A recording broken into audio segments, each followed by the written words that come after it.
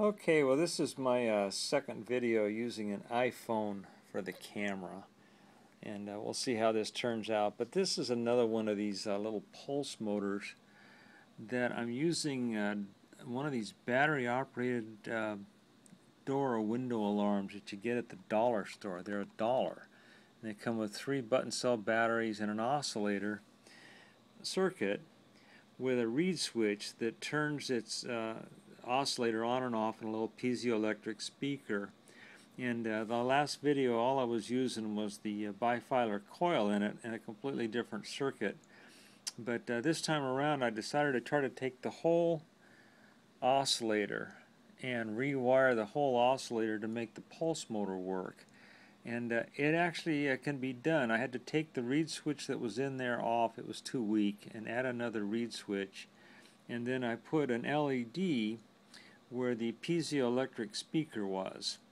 And then I've got a radio here so you can hear what it sounds like. I'll turn it on here.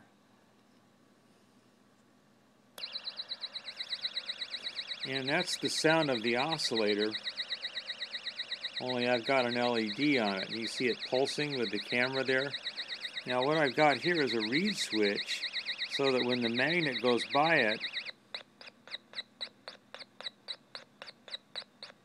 it pulses.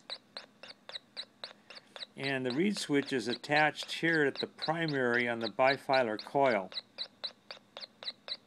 I'll speed it up a little bit here.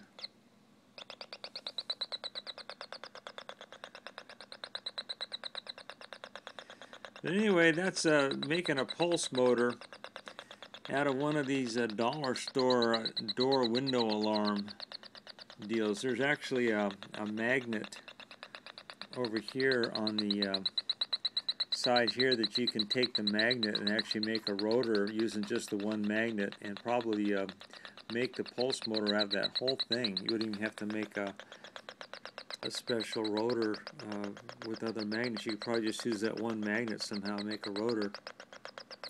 But I thought that was pretty cool, just to take that whole thing and make a pulse motor out of it. And this is just a rotor here sitting on a needle, and that's just a plastic lid with 4 magnets on it and then a brass screw for the needle to run on, and it just sits on that needle and runs around, and as the magnet goes by that reed switch right there, it makes and breaks the primary on that coil. It's a bifilar coil, very similar to a Bedini coil, and it makes and breaks the primary on the oscillator circuit. Anyway, I thought that was pretty cool. Thought I'd share it. And this is the second time I've used this iPhone as the camera. And it's an iPhone 4S that my wife gave me. It was a hand-me-down. They were going to give her $13 trade-in on it. So I said, you know what, I'll just take it. I'll use it for videos. And it works pretty darn good. Thanks for watching.